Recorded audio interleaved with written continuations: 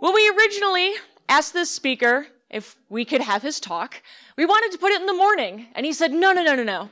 Put it at the end of the day, for in the mornings, I hunt. What does he hunt for, you ask? Oh, different things, trifles really. A vine found in the deepest of jungles that makes the sound of a woman sobbing when it blooms.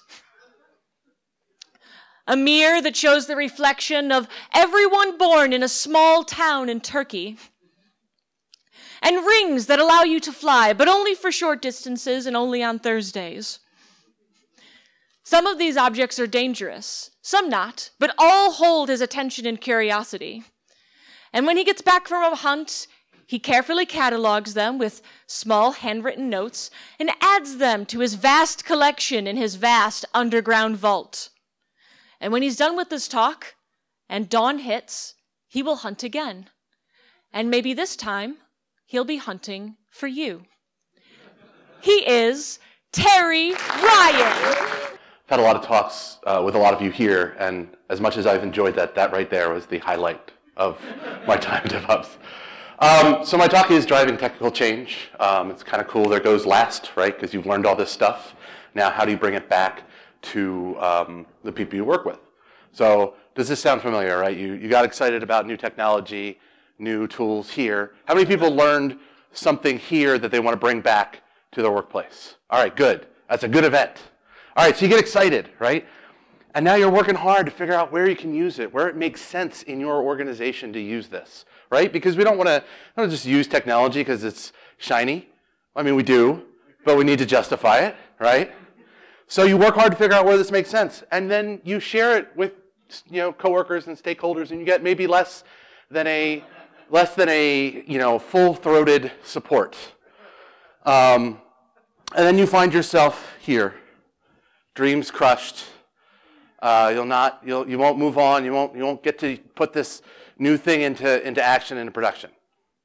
So how many people have experienced this? Okay, good. And I want to make sure you know that, right? There are other people in the room. You're not alone. Everybody in this room has probably run into it, even the people that their arms are paralyzed and they can't raise their hands.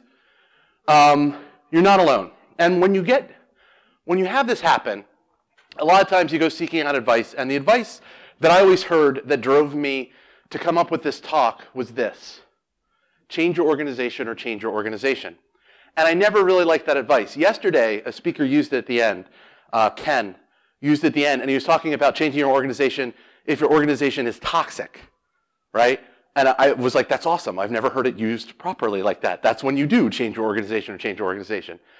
But when you talk about these things where people aren't going to adopt new tools or technology, this makes an assumption that you can leave your job, go to another place, and not run into these. There are these companies where you go to drive new technical things, and people just go, yep, let's go. So I'm going to be very honest. I'm going to talk about a little bit of my background here to explain this idea that this isn't a real choice. You only have one choice: change your organization. Because even if you do go somewhere else, it's going to be exactly the same. And I don't mean that in a pessimistic way. It's just that's the way the world is. So I currently work for Google. Before I worked for Google, I worked for Adobe. And before I worked for Adobe, I worked for a little place called the Wharton School of Business. Has anybody here heard of the Wharton School of Business? Okay. I apologize if you've heard about it recently. So the Wharton School of Business is inarguably one of the top 10 business schools in the world. It is arguably the #1 business school in the world. Usually that's an argument you have with someone who goes to the Wharton School of Business. But it is it's a world-class organization, and it found in the early 90s that it was competing with Harvard and Stanford. Those are the people they wanted, those are the schools that they wanted to be better than. And it's kind of tough. Harvard is Harvard. In addition to it having name recognition in academia that you just can't get anywhere else, it is also has a gigantic endowment, right? So just if you want to try to do something, you want to try to have a program, Harvard has the money to do it. Likewise, Stanford, also good name recognition, but was very close to in addition to being in virtual paradise on the West Coast, it also had a very tight pipeline into Silicon Valley. And Wharton is in Philadelphia. And for those of you that have been to Philadelphia, you can say you've been to Philadelphia, right? I love it. It's home. or it was home for a very long period of time, but I have a lifelong residence love of it, not an outsider's view of it. So what they decided to do is they decided to make technology key to everything they did. They wanted to wrap it up into every single part of the Wharton experience.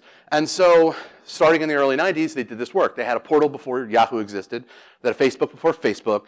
They had the classroom that had all of the, you press a button and the shades come down and projects and everything's on computers. They had that before, 5 to 10 years before everybody else.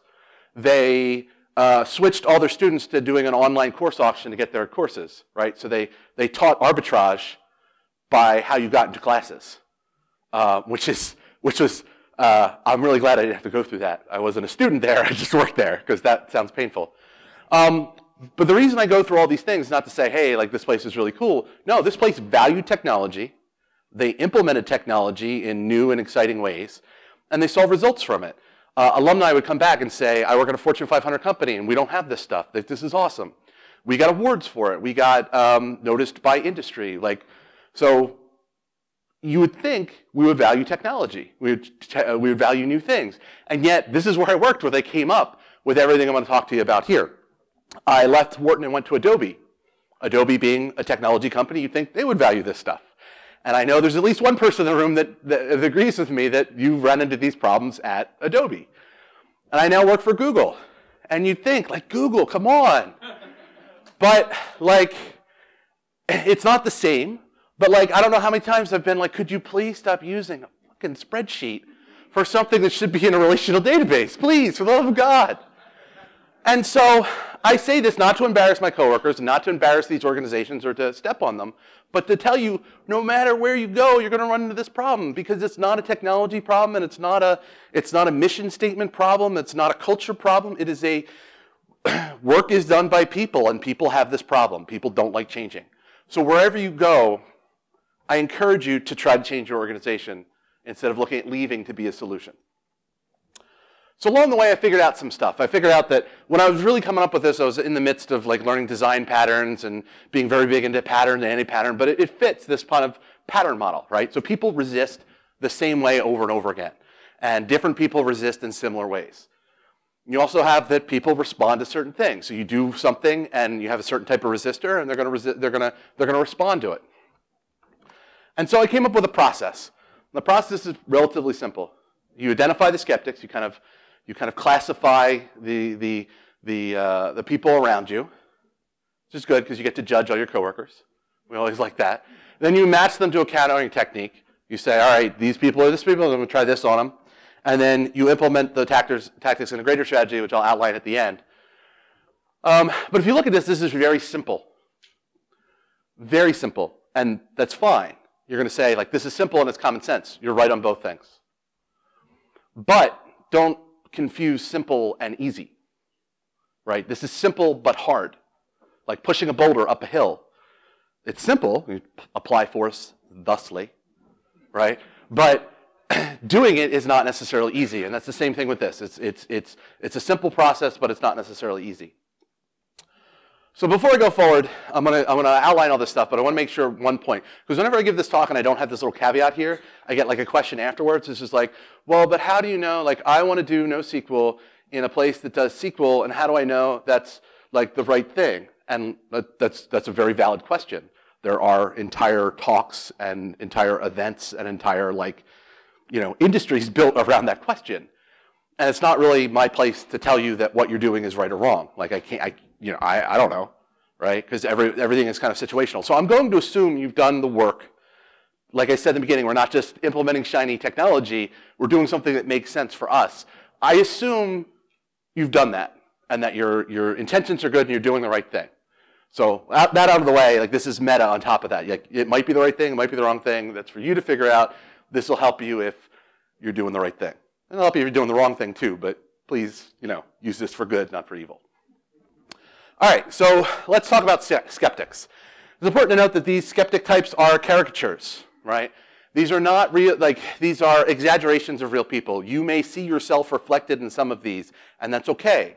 I will point out there's one or two that I tend to be, and I will talk about that. It's okay if you see yourself, I'm not making fun of you, I'm putting a candy coating and exaggerating it. Okay, so yep, these are caricatures. Obviously, more people are more complex. Right?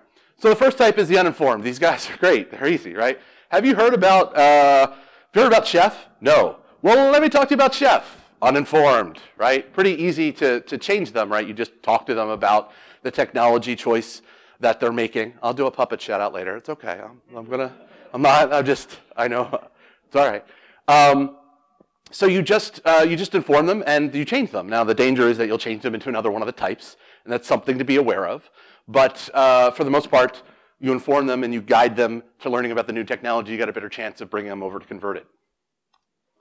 Next is the herd. You guys are all here at the last event of the last session of a DevOps-focused, tech event.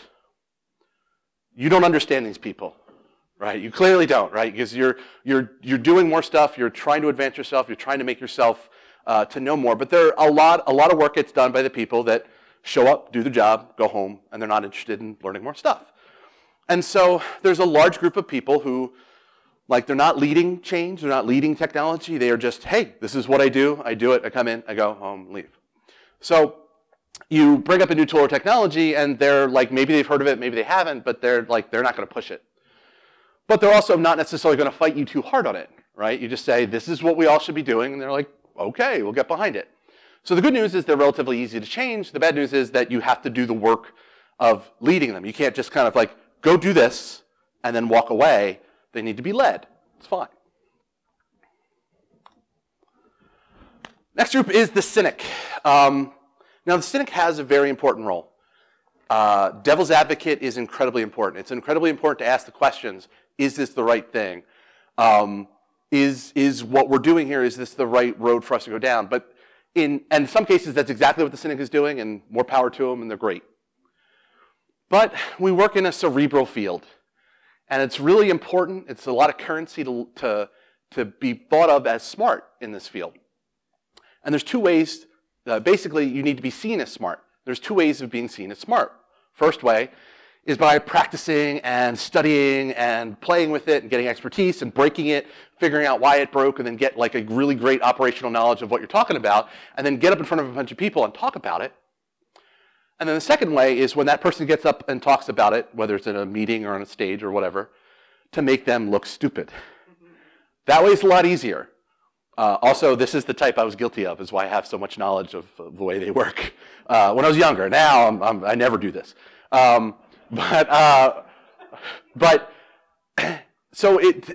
Sometimes it's honest cynicism, sometimes it's just knee-jerk. I'm just gonna be contrary because I can make some hay out of it. So you got to be careful of what these guys are doing. But again, a lot of times they have legitimate concerns. Next is the burned. Now the burned are sort of like the cynic in that they're saying, I don't think we should be doing this thing. But they have experience, right? They tried Puppet. It blew up in their face. And hold on, I'm getting there, don't worry. And it probably, since there are millions of people that are using it, it probably was them, right? But you can't say, oh, well, I noticed that you colossally screwed this up, so we're just going to ignore what you had to say, right? You can't do that. You have to bring them, and a lot of times they'll not just get burned on a product, but they'll get, on the whole thing. I know someone who didn't do version control because one time CVS caused them major problems, and that was it, right? They're or what was the other one? The way back when, SourceSafe, right? SourceSafe caused them a problem. SourceSafe caused you a problem. It wasn't probably SourceSafe. It probably wasn't. It wasn't version control. It probably was SourceSafe. Yeah, right. That's what I did. I already kind of walked the line with the Puppet thing, and I didn't want to say it again. But right. So these people have legitimate feedback that something they tried to do this, and what's great is that you know where they went wrong, or you can study where they went wrong and help not make those mistakes again, but they have a legitimate beef with the technology. Next is the time crunched. You know these guys? There's never time to do it right. There's always time to do it wrong twice, right? And you know these guys these guys are really busy because they will schedule meetings with you and talk to you at length over and over again about how busy they are. So they have a real problem, and that is their processor is pegged, right? They are thrashing, and they are like just barely treading water or slowly sinking. So you say, I want to do this new thing, and all they're hearing is like, you want me to stop what I'm doing to like take a break when I'm already like almost drowning to do this new thing that I don't think will actually help me. And so they get into panic mode and they're just not going to come along. So you can get these people along if you can convince them ultimately that one, you'll save them time, and two, over the course of some period of time, you'll actually be ahead. But again, that's a little bit of a challenge. The last is the boss. Now, I don't necessarily mean your boss. Your boss could be lovely, and you can have a great relationship with them, and it's all fantastic. What I mean by the boss here is anyone who's making a decision who's not, like, technically part of the solution, right? So it could be someone who's making the decision to cut the check, someone who's a consulting customer, whatever. It's not necessarily your direct manager.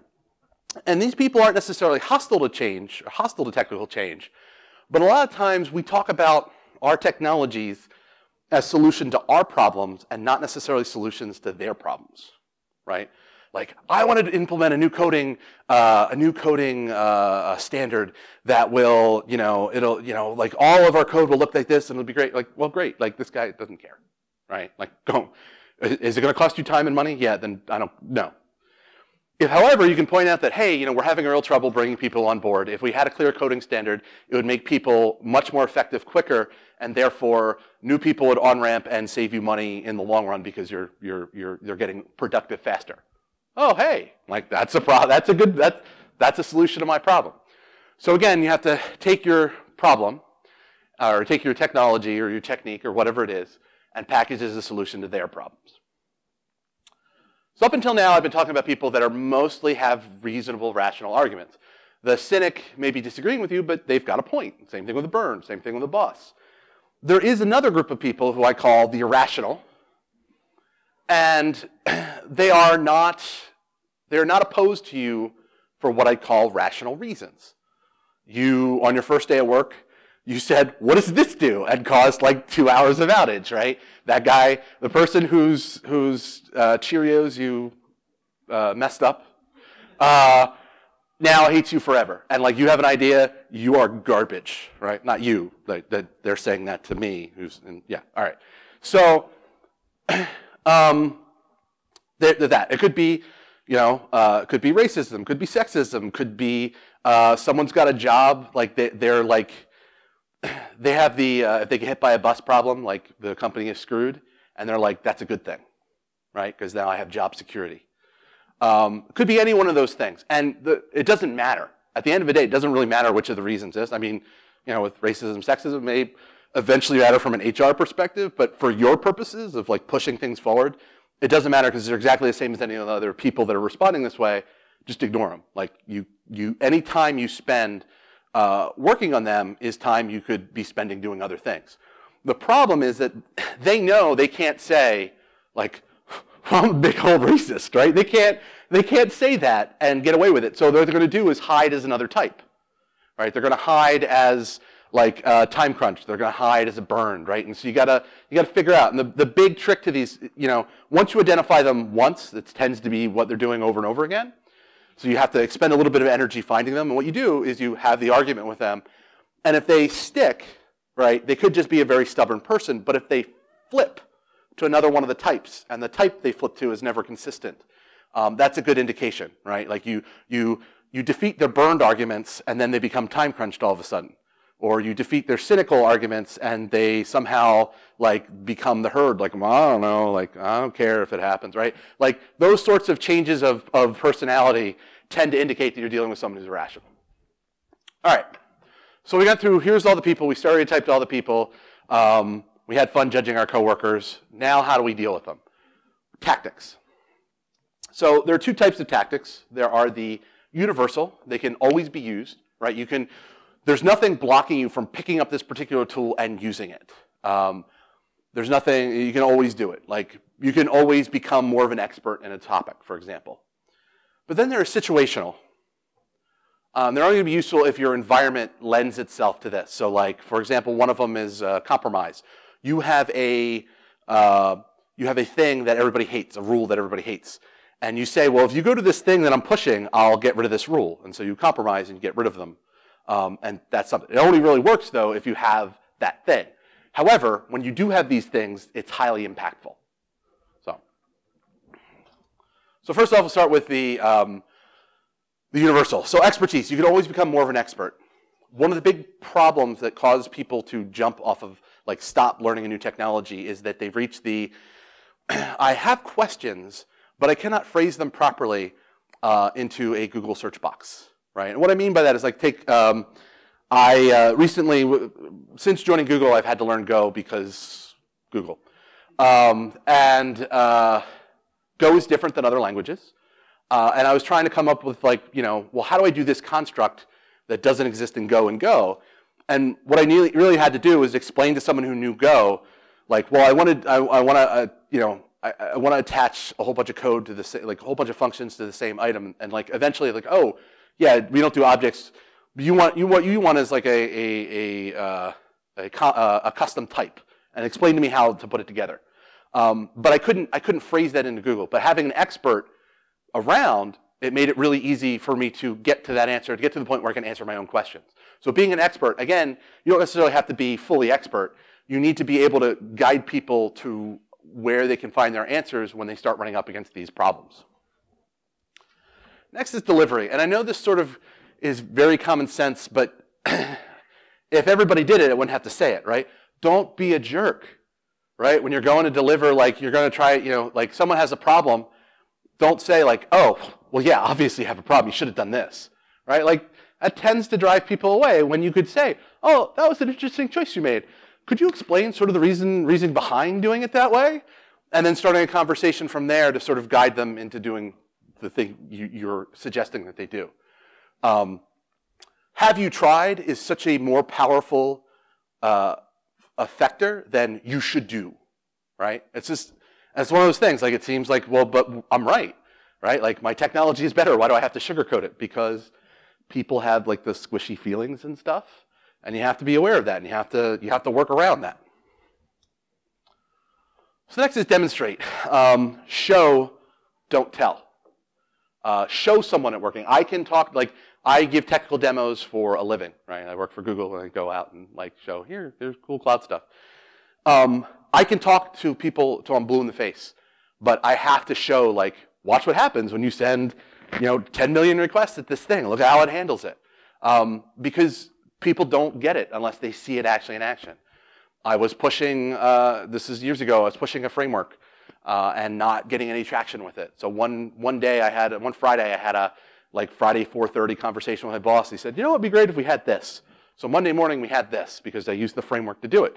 And even though I had told him about the framework multiple times, then he was really curious about it because he saw that it could be very fast and productive. So demonstrate it. Show, don't tell. The last of the situational, or the universal ones is trust. You have an ongoing relationship with people. Don't burn that relationship. If you lie, it'll come back to you. If you not lie, but sort of omit things intentionally, it'll come back to you. So don't use, one of my favorite things is don't use FUD. People here know what FUD is, right? Usually DevOps crowd, fear, uncertainty, data, and doubt. Kind of coined or perfected by IBM, depending on who you're talking to. And the great example of this is, like, IBM people back in the 70s would take you out to dinner and be like, well, it's okay, I understand you're just thinking about going with somebody else, but no one ever got fired for choosing IBM.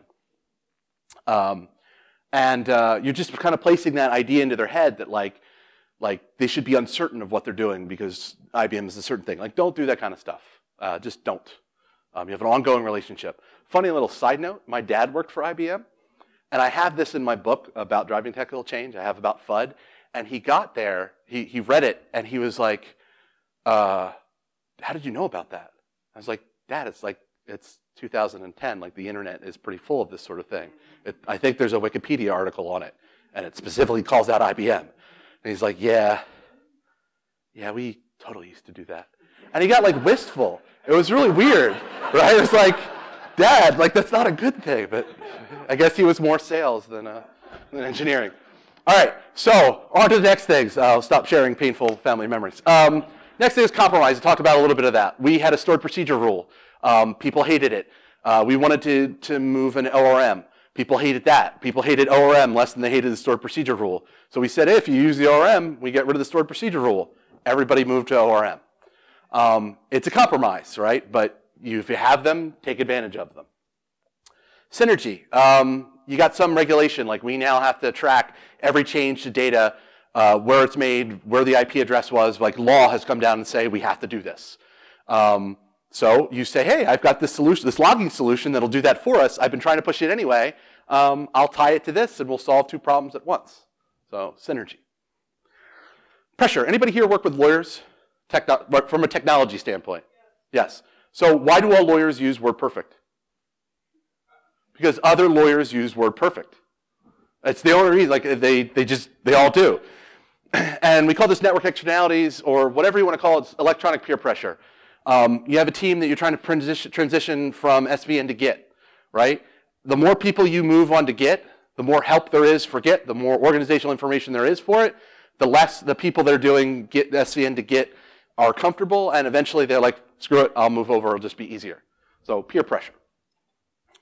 Next is bridging. You want to get to a perfect place. You can't get there directly, so you go halfway, right? The stored procedure rule I talked about before was causing a lot of struggles to get any sort of framework in. So I wrote a framework that used stored procedures, right? Like people could move to it without necessarily going the whole way and having the whole problem. I think the last one of these is publicity, and this used to be a lot harder, right? This is before like you could just say, I'm putting my stuff on GitHub and see if anybody likes it. But you can get public attention if your company allows it. Make sure you've checked with all the bosses that you can share your open source code. Working for Google, that is a thing I have to do on a regular, frequent basis. See if you can. If you can, it's great. If you have people using it outside of your organization, but people not using it internally, people are going to start asking questions like, why aren't we doing? The other part of this, though, is internal. You get as much attention for it internally as you possibly can. You talk about other people's successes to random people higher up when you run to them. And then when those successes start to get investigated, the thing that you're trying to push is part of that story. And so you gain more publicity for it. All right. So those are a whole bunch of tactics. It was a very 30,000-foot view. What do we do? How do we do this whole thing? How do we bring it together? So first, as I said before, ignore the hostile, right? Any effort you put into them other than discovering that they're hostile or irrational sort of is wasted energy. So you ignore them. You target the willing. And I like to think of them this way, right? You have the uninformed and herd are really easy. You identify those people, you go after them, bring them on board. Then you go after the cynic and burned because they're a little bit more time intensive. There tend to be less of them. And you can focus more on them. Finally, you go after the time crunched.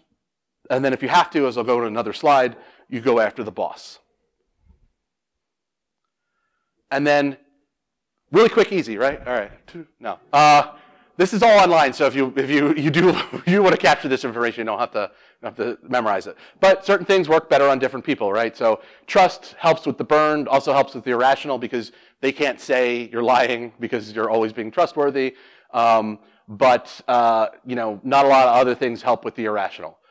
Expertise helps with the uninformed and the herd, but it's not really going to help with time crunched or boss. It doesn't matter how much you say to a time crunched, I really know this stuff, they don't care.